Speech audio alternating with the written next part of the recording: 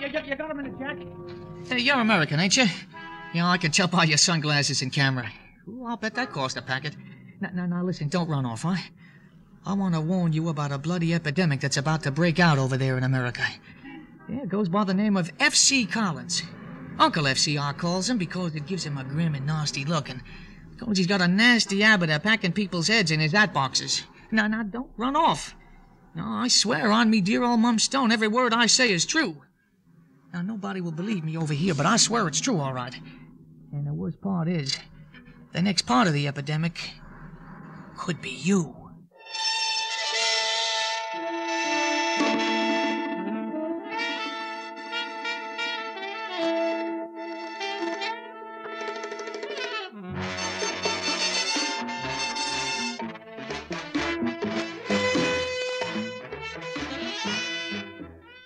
Theater 5 presents The Trouble with Alfie.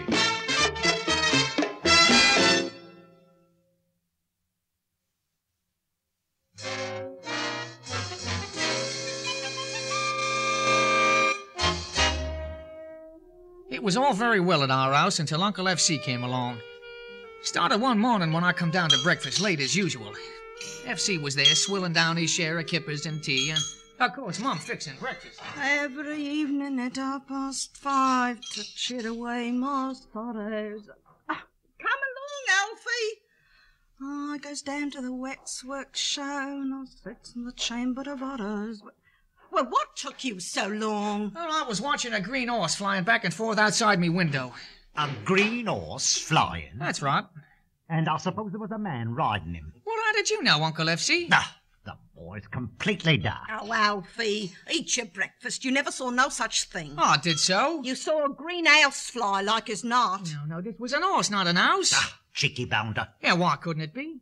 Now, if there's green and there's horses and green horse flies, why couldn't there be a green flying horse? And I suppose the man riding him was wearing a pink hat. Well, you put the hat on him, FC. You cheeky lad. Learn to keep a civil tongue in your head. He's completely daft, Bess. Oh, never mind. Eat your breakfast, love. You'll be late for school. No, I ain't going to school today, Mum. Oh? And why not? Because today's the day they're blowing up Buckingham Palace. Blimey. Well, it's the truth. Now tell me, my dear Lord Horsefly expert, just what makes you think they're planning to do in old Buckingham today? I didn't say they would. I only said they could if they don't mind to. The guards don't do nothing but stand there looking either to the right or left with their bearskins pulled down over their eyes all day. Yeah, a chap could slip up next to him just as quick as you please and put a whole shoebox full of atomic bombs next to him and blow the Queen to kingdom come before anybody knew what they was about. Now he's blowing up Buckingham Palace. Oh, I didn't say that. I only said they could if they'd a mind to. You mark my words, Bessie. This daft lad of yours with his wacky imagination will have the old neighbourhood in an uproar if you don't teach him his facts from his fancy. First it's green flying horses, then it's Buckingham Palace. Next thing you know, he'll be saying I've got heads in my hat boxes upstairs. Well, you do have heads in your hat boxes upstairs. What? Boxes and boxes of heads with horrible grins above their chins and no body at all below where their necks should be. Oh, Alfie. Oh, it's true enough, Mum. He's got all sorts of human parts filed away up there, all neatly done up in packages and filed away in cross-index. Alfie. There now. You see what I'm saying? Now, Alfie, you must never say a thing like that. Never. Well, why not? Why not? No, it's true enough. All right, it's all very well to go about talking of green flying horses and even Buckingham Palace if you like. But you must never say your poor Uncle Fred has human parts hid away upstairs. It'll upset the neighbours. But he does, Mum. Alfie, your Uncle Fred has nothing up there but trinkets and lovely curios from his travels and... Some trinkets. Alfie? Yes, Mum. We'll have no more of it. If it was me, I'd lay him up alongside the head from time to time. Oh, come now. Nobody pays any attention to the poor boy. Everybody knows what an extra rich imagination he has. Imagination, me eye. Now, you're not to touch him, Fred. Knocking him about the head would only serve to addle his brain more than it is. I'm not sure. Oh, if anybody's to lay hand on him, it'll be his father. And why ain't he down here, doing his fatherly duty? Well, because he's a touch under the weather. Likely. Dead drunk, like as not. Now, Fred, he's not hurting anybody. It's a public disgrace that any sister of mine should be married to an habitual inebriate. Well, it ain't that way. It's criminal. That's what it is. If our dear old mum would have known how he takes advantage of you, she'd have left this lodging house to me, as she intended to all along. Well, there's nothing to be done about it now, Fred. Oh, yes, there is. Uncle F.C. plans to do something about it. Huh? What's that? He plans to do our dear old Dad in. Alfie, I just told you. Then why did he say Dad wants taken apart and filing away for future reference? I never said that. Oh, yes, you did, just yesterday to Mrs. Siddons across the street. Huh? Did you say that to Mrs. Siddons? I never. Oh, yes, you did. I listened from behind the coal scuttle in her basement. You were in the basement. Now, you see there, Mummy admits it. Now, I didn't want to tell you before, but while they were talking, I sneaked up to his room.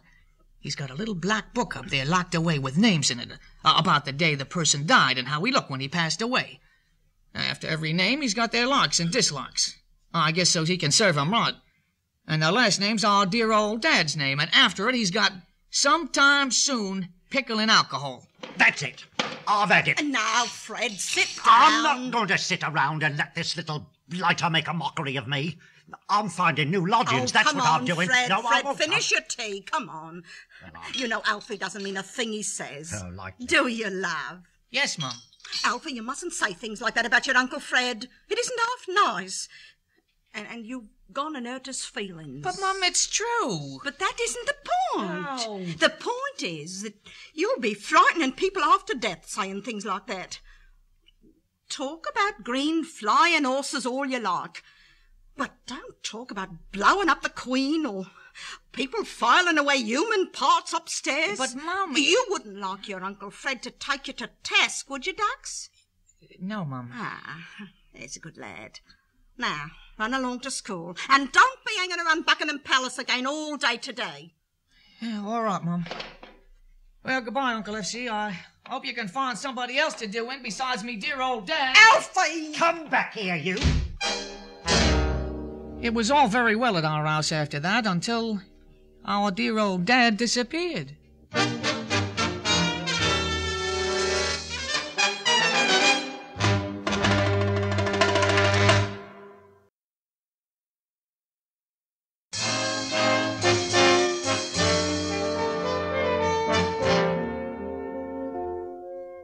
Dad was gone almost a fortnight before anybody missed him. And a good deal longer than that before anything was done about it. Ah, Constable, I'm so glad you're here. All right, now, man. What seems to be amiss? Well, it's my husband. He's disappeared. Oh, I know that, but where to, do you suspect? Probably in a local ditch. Dead drunk, like as not. Fred, I keep trying to tell you. He's never been gone this long. Generally, he finds his way home as soon as his money runs out. It's been more than a month now. More than a month. That's right. What's the missing person's name? Oh, Dodds. Thomas Dodds. And where was he last seen? Headed for the Prince Philip pub. No, he wasn't neither. He was last seen in me Uncle F.C.'s room in a barrel of rubbing alcohol. Alfie! It's true, Mum. Hello, what's this? Oh, it's my son Alfie, Constable. Don't pay any mind to him. He's got a terrible overactive imagination. It ain't either my imagination. F.C.'s got an old collection of heads in his hat boxes upstairs with various expressions on their faces. Yes, me dear old Dad's wearing a smile. The boy's completely daft. Is he now, huh? Tell me, lad, how do you know all this? Yeah, because I nipped up and had a look for myself. Alfie! Well, offhand, I'd say this room wants looking into. I think I can explain it, officer. I do have a shrunken head up there. I picked it up in my travels to the West Indies. I showed it to the boy one day, thinking to impress him, and completely forgetting what an overactive imagination he has. Yes, well, in that case, it won't hurt if we have a look, eh? By all means, officer. Right this way. The trouble with Alfie is, he says the first thing that comes into his head. It would seem that way. Oh, he's got some wonderful things to look at up there. He's got a whole collection of rings that would knock your eye out. Oh, I don't know. Oh? I don't know. I've seen my share of jewelry in my day. I've guarded the crown jewels, you know. Oh, is that so? Yeah, well, I'll bet you've never seen any rings with the fingers still in them. Alfie! Well, it's true. I swear it's true. And if it's a lady's finger, he keeps the nail polished up quite regular, he does. Keeps the nail polished. That's right, that's right. Oh, me boy, I think you're pulling my leg. Well, I'm not. I swear I'm not. Next thing you'll be saying is sweet old Mrs. Siddons across the street is a witch. Well, she is. You know she is, FC. What? Well, only yesterday she sold Uncle FC 2 pounds of dried native ears for 3 bob, and a hex on a Queen of England. Oh, that does it. Hold up. Wait. Ain't you gonna have a look in FC's room? I should say not. But he's got hours in there to curl your hair. The only hair curling to be done around here is with your tongue. Yeah, but I've got enough trouble on my beat just filling out the missing persons reports without going on a witch hunt. For my part, seeing his dear old dad's not around, I recommend his uncle take this cheeky tad in hand before he has the whole neighborhood in an uproar. I guess it's the only thing to do. Yeah, well, I think the whole idea stinks. Quiet, you. This is no concern of yours. Well, I guess it's my concern if you do us all in. Alfie! Mom, can't you see it? He plans to have this lodging house all to himself so's he can carry on his work unlimited like. Now, Fred would never do a thing like that. No, only first chance he gets. Now, listen here, you. You're not to speak unless you're spoken to. You don't know what the truth is anyway. Now, Mum, just when was the last time you saw your husband? Well, he was heading for the Prince Philip pub. Well, it all went very well at our house for a while again, until dear old Mum found herself in the soup. It happened one rainy afternoon. I'd snuck up to FC's room, as was my wont, when who should I find trussed up to the end of the bed, neat as you please, but dear old Mum. Oh, hello, Mum. Yeah, I knew you'd wind up here soon enough. What's the rope's a little tight? Oh, the tape over your mouth. Well, I guess I could loosen that a bit for you then. Oh, Alfie, I'm so glad you're here. Your Uncle Fred's planning to do me in. Yeah, I know. You do? Well, I've been telling you that for weeks, but you wouldn't listen. I wouldn't. Oh, that's right, I wouldn't. Well, now, be a good lad and nip over to the neighbours and tell them what a pickle I'm in. No, I can't do that. Why not? Well, they'd never believe me. You've seen to that. Oh, that's right. Well, stick your head out of the window and give an holler for the Bobby. And the Bobby won't believe me either. Blimey, that's right. Yes. We got to do something. Your uncle will be right back. He said he was just stepping out to the apothecary shop for half a minute. Probably after aspirins. He said he had a bit of an headache. Oh, quick, untie me, love. I'll shake a few people up. No, I'm afraid I can't do that, Mum. Why not? Well, Uncle FC'll only do me in for setting you loose. You mean you're not going to help your dear old mum? Well, I'd love to, Ducks, but that'd only mean 2 of us instead of 1. Oh, but he'll only get you in the end, you know that. No, he doesn't dare. We've talked about that. I'm his alibi. See, he's going to tell the Bobbies you got a card from Scotland from dear old Dad, and you've run off to look for him. He's only watching me for your safe return. Oh, but you're not going to leave your poor old mum alone like this. You know, I'm afraid I have to, Mum. You've attended to that. You told everybody not to believe me, and now nobody does. Alfie. Love. This is your mum. Yeah, I know, Ducks, and I love you for it, but stiff up a lip and all that, huh? I've got to think of number 1. Now, just a moment. Here's dear old Dad in his hat box here to give you a bit of company. Alfie! Here now. What's all the ruckus about? Oh, hello, FC. I've only took the tape off Mom's mouth so we could have a bit of a chat. Well, put it back on. She'll have every Bobby in London here before long. Yeah, I'm, sorry, Mum. Alfie!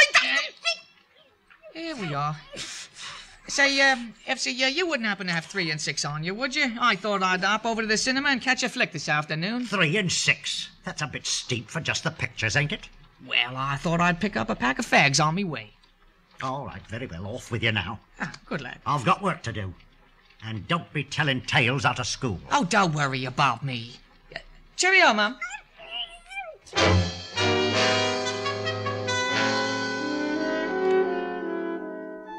Of course, it was only a question of time before my turn came, so I had to be prepared for him. The day before, I read me name in his little black book. Oh, he had it in code, all right, but he made the mistake of putting the notations after me name in English. Locks, picture shows, and cigarettes. Alfie, it occurred to me the other day that I have every sort of person in my collection upstairs, but I don't have any little boys your size.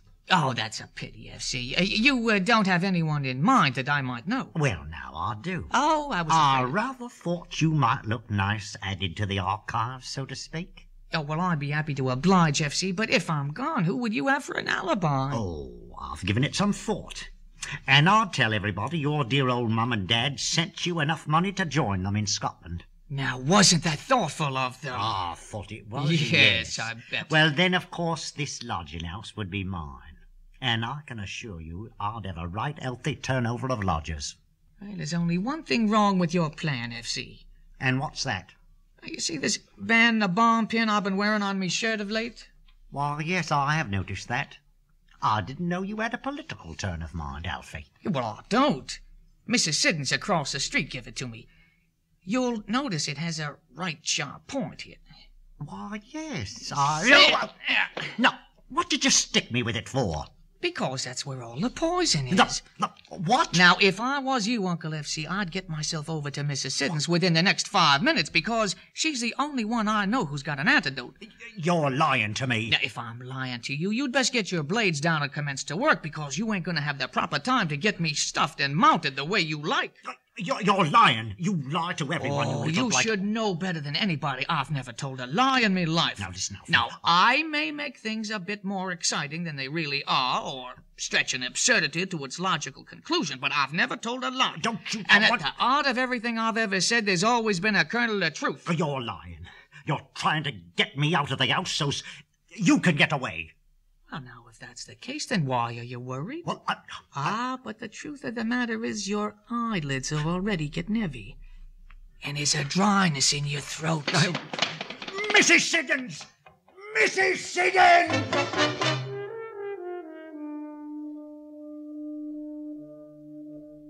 Oh, needless to say, I nipped out of there as soon as he was gone. It was the only lie I ever told in me life, and I wasn't taking no chances. I called Mrs. Siddons from a public phone and told her what was up. I also mentioned that her name was next on Uncle F.C.'s list. So, needless to say, she tipped off the police. Being a full-time witch, she could do it better than me because she kept a respectful front. Say, maybe you read about it in the penny press at the time. Oh, they had a grand time of it for a while, piecing all the bodies together and solving crimes past. Yes, it kept a serious thought out of anybody's head for weeks. But they never did catch F.C., though, and that's why I can't go back. Well, I heard from a one-eyed man that sells papers under the bridge that Uncle F.C. booked passage for America. And I wish I knew for sure if he did. And they'll never find him over there if he did. Because they don't care so much over there what you do, so long as you don't upset anybody by what you say while you're doing it. But what's the sense of my wasting my breath? I can see by the expression on your face you don't believe a word I said. Nobody does.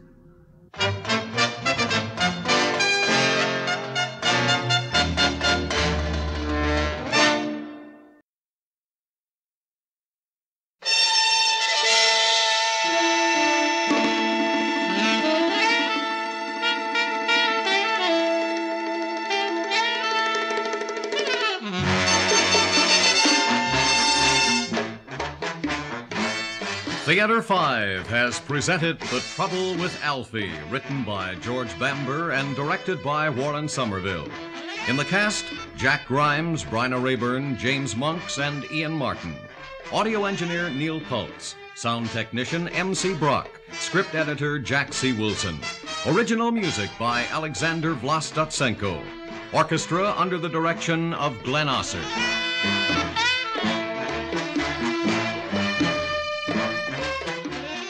Executive producer for Theater 5, Edward A. Byron. We invite your comments. Write to Theater 5, New York 23, New York.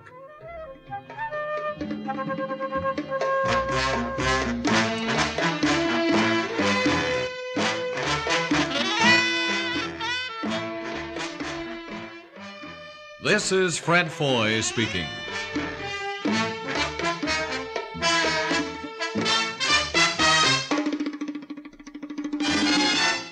This has been an ABC Radio Network production.